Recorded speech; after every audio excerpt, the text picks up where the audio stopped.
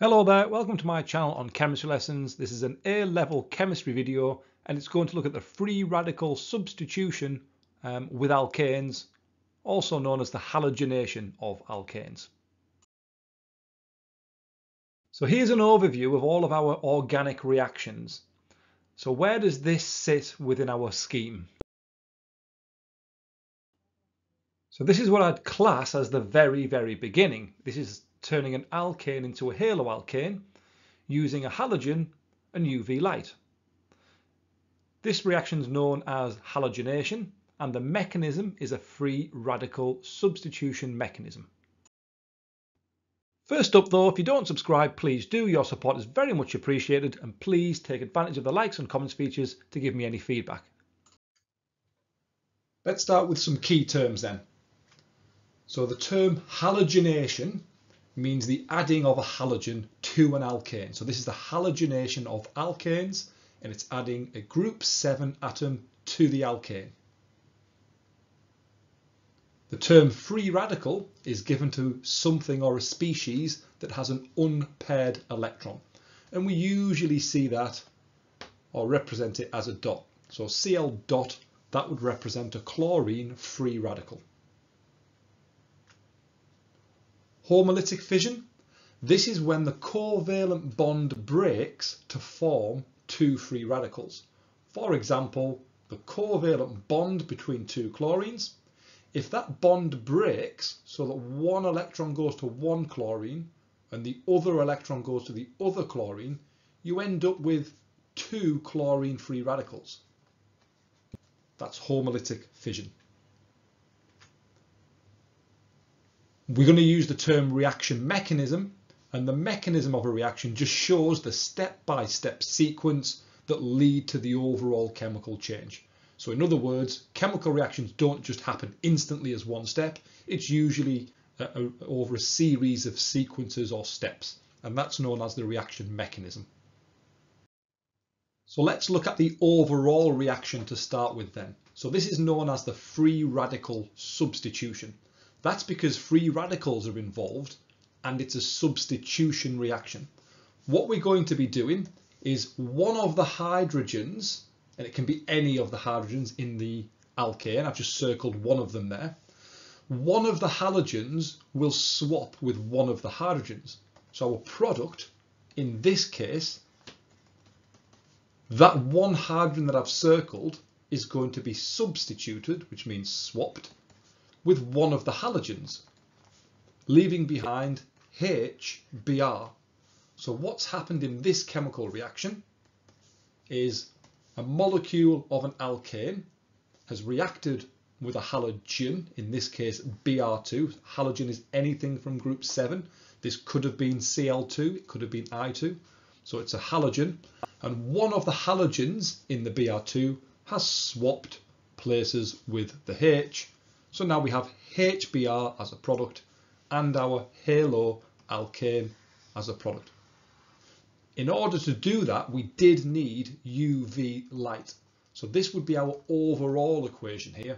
It's one molecule of our alkane reacting with one diatomic molecule of the halogen, forming the halo alkane and HX, or the HBr in this case. So now we're going to look at the actual reaction mechanism instead of the overall equation. And as we've seen from earlier slides, the reaction mechanism is going to show us the step-by-step sequences that happen in that chemical reaction. And the free radical substitution in alkanes always takes place over 3 steps, or there's 3 sequences to it.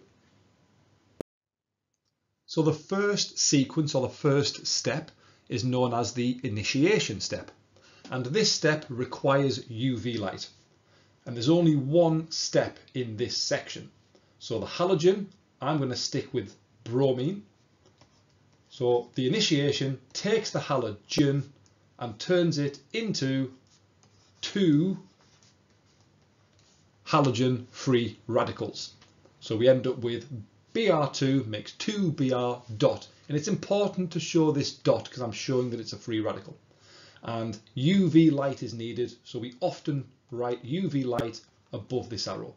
UV light is needed to break that bond in the bromine. So what's actually happening here is that UV light is providing the energy for this bond to undergo homolytic fission.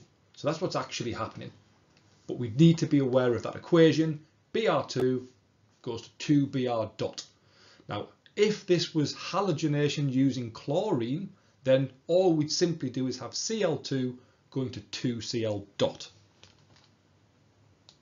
So the second stage of the free radical substitution is known as the propagation stage.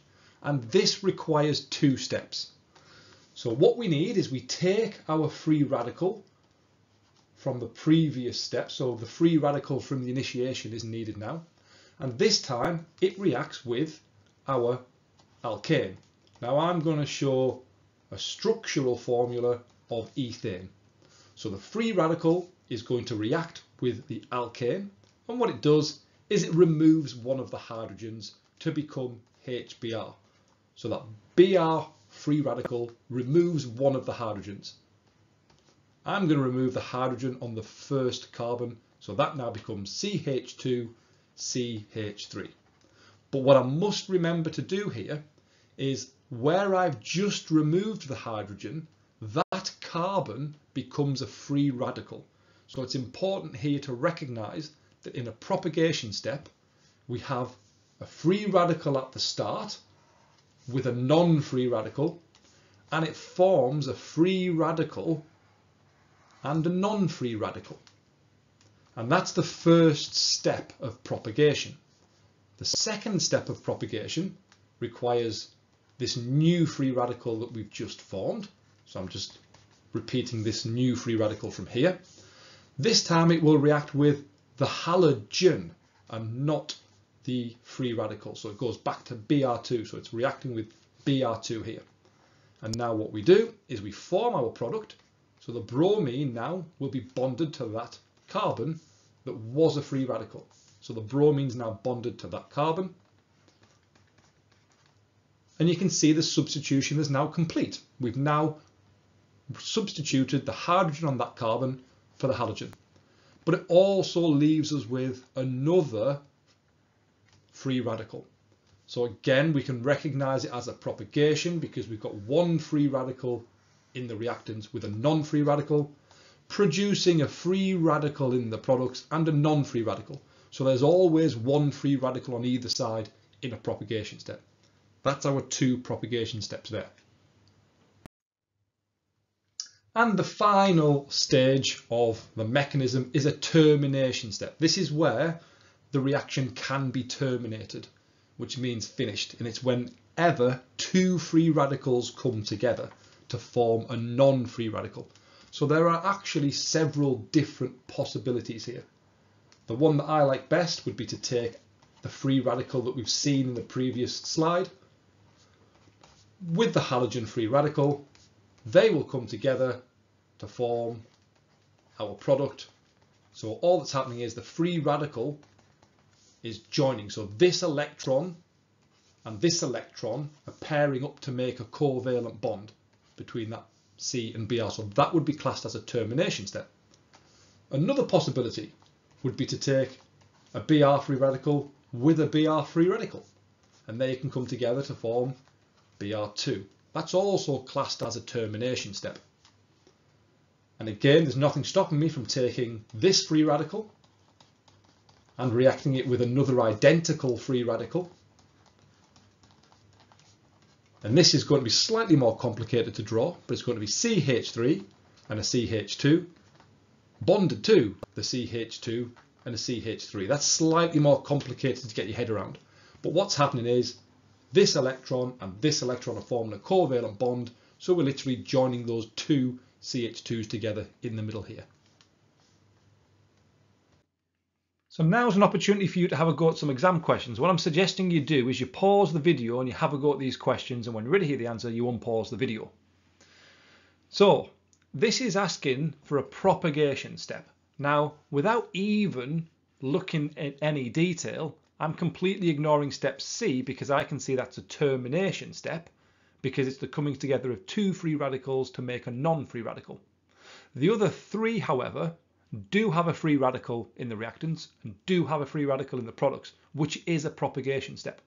Now, for the chlorination of methane, well, A is definitely wrong. I don't ever remember talking about hydrogen free radicals, so I'm now ruling out A.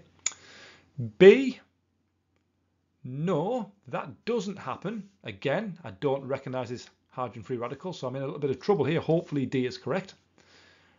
And yes, D is in fact the second propagation step in that reaction. Next up, again, pause the video, and when you're ready to hear the answer, unpause the video. An excess of methane, so we've got mostly methane here with chlorine in the presence of UV light. So which would be our major product? Well, again, I'm going to ignore A because hydrogen is not made. I'm ignoring C because hydrogen is not made. So I've managed to narrow this down to B and D. Usually in a multiple choice that is correct. You can usually eliminate two fairly quickly. So would I get multiple substitutions or just one substitution? Now, if I've got lots and lots and lots of methane and not so much chlorine, then I'm going to end up with mostly mono substitutions. If I had lots and lots and lots of chlorine and not much methane, in other words, the chlorine was in excess, I would expect multiple substitutions such as this one. So my answer here is D. Much longer question here then, so pause the video, have a go, and when you're ready to go through the answers, we can unpause. Overall equation to show the formation of trichloromethane. I'm going to find that easier to do the products first. So that's going to be trichloromethane from chloromethane. So what I'm doing here is I'm actually putting on two chlorine atoms. So I need two chlorine molecules and I'll release two HCl's. So for every substitution you need one Cl2 and I'm doing two substitutions. Name the mechanism. It's free radical substitution.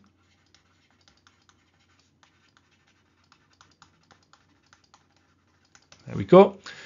Part 3, dichloromethane is an intermediate in this formation. Write an equation for the following steps in the mechanism for the reaction of dichloromethane with chlorine. Right, well the initiation is going to be chlorine molecule making two chlorine free radicals. First propagation step will be one of these free radicals reacting with my dichloromethane, which is CCl2H2. And that chlorine will take off the hydrogen, so it becomes HCl, leaving behind a CCl2H with a radical on that carbon. So what's happened is that chlorine free radicals come in and taken off one of those hydrogens. The second propagation is this new free radical that I've just formed will react with more chlorine to release another chlorine free radical, and this time making my product of CCl3H. A termination step leading to C2H2Cl4. Well, what I'm recognizing here is the carbon chain has got longer, so it must have been two carbon radicals coming together. So CHCl2. So it would be two of these coming together. So that's quite a difficult one, and quite often they specify in termination steps the specific one that they're looking for. But what I noticed here was that the carbon chain has got longer, so it must have been two carbon radicals coming together. And that's the end of this video then. Hopefully that was useful. If it was, make sure you like and comment. If it wasn't, just don't tell anyone. Thank you. Bye.